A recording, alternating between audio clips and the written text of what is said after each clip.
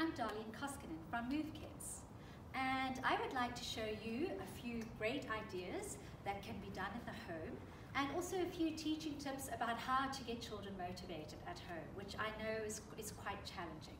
Okay, so first of all, I will start with that. You have to make it fun and exciting.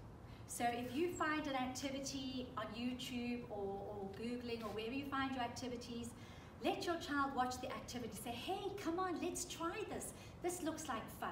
And of course, if you do it together with the child, then they're more inclined to do it as well. If you just expect your child to watch and do without any enthusiasm or encouragement, it's not going to happen. So use your voice, inspire them to move and say, oh, I wonder if you can do this. Do you think you can do it? Challenge them a little, make it fun. Oh, do you think you can hold that balance for 5 seconds? So you can just encourage, look, oh, who can hold this balance? Can you hold it for 5? Let's count together. So include them in on the activity all the time. Have them count themselves, okay? Have them say what they're doing. Balancing, balancing, balancing. I am balancing, for example. Or if you're hopping on one leg, they can count. 1, 2, 3, 4, 5, and stop.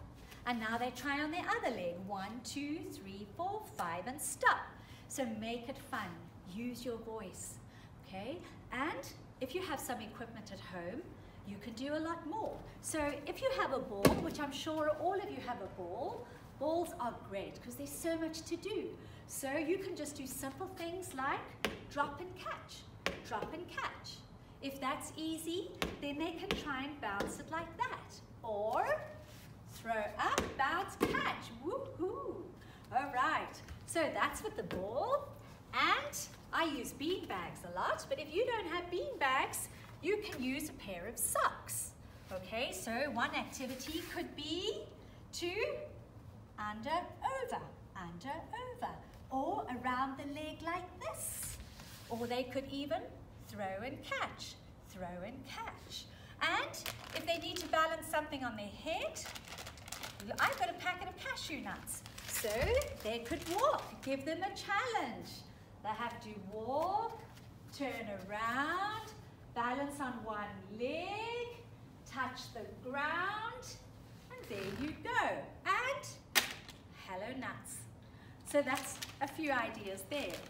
And if you have a rope, okay, so children like to skip, okay, so you can have them step over, elbows up, throw it over, step over, elbows up, throw it over. Or you could put the rope in a line. And a great alternative is a scarf. So you can use a scarf in the same way. You can do jumping like that, jumping like that, or even cross jumping like that with a rope or a scarf. And lastly, I have a hoop. So please make sure it's quite a small hoop for your children. If you don't have a hoop, once again, the scarf comes in quite handy, and you can make a nice circle like this. And there's all kinds of activity, jumping in and forward, back and back, running around it, and hop in and jump back. So there's a lot of different activities using just simple things like this. I hope this helps you. Bye-bye.